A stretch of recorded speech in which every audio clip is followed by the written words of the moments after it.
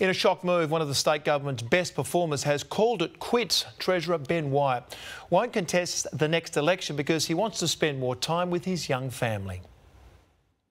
Another politician chooses parenthood over politics. My children are of an age that leaves me with a short time to relish new experiences with them while they still want to hang out with me and before they reach the senior levels of high school. Treasurer Ben Wyatt's wife Viv was diagnosed with breast cancer in 2018 and her fight into remission got the member of Victoria Park thinking. You have these windows, Gary, and I think it's the right call, I think, professionally and personally. Mr Wyatt took over in Vic Park from former Premier Jeff Gallop in 2006.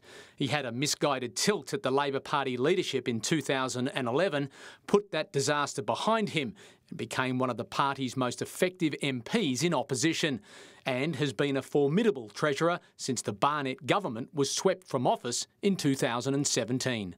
He's been the outstanding treasurer of Australia bar none, at least for the last decade, and he has delivered surpluses, he has driven down debt, he has engaged in economic reform. He's done things that other governments couldn't dream of. Mr Wyatt's decision to walk away means he won't fulfil what many observers, including the man standing next to him today, thought was his destiny. I always thought he would become the Premier of the state. The Treasurer will stay on until voters go to the polls next year and see out the government's crucial pre-election budget. And then... To be honest, I haven't thought about post-politics. I really haven't. One door may be closing for Ben Wyatt, but the corporate world of mining and resources will almost certainly come knocking. So who will take Ben Wyatt's prize seat of Victoria Park? Most likely Hannah Beazley, the daughter of WA Governor Kim Beazley. And who will be the state's next Treasurer? Michael, it's between three Cabinet Ministers, Rita Saffioti, Bill Johnston and Roger Cook.